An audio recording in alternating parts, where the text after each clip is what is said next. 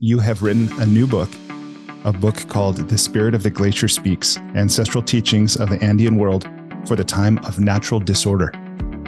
Will you tell me, why did you write this book? Who did you write it for? And what did you want it to do for them?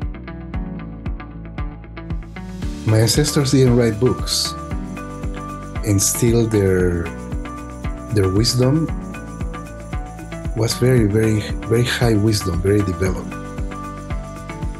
And the wisdom of our ancestors in the Andean, Amazonian world can be very useful today for humanity to face this crisis and to find the path, the way out of this crisis into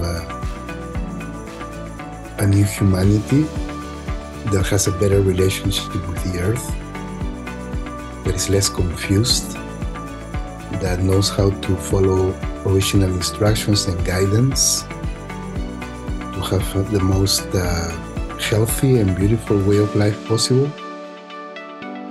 This ancient wisdom of our ancestors in the Andean world can be very useful today.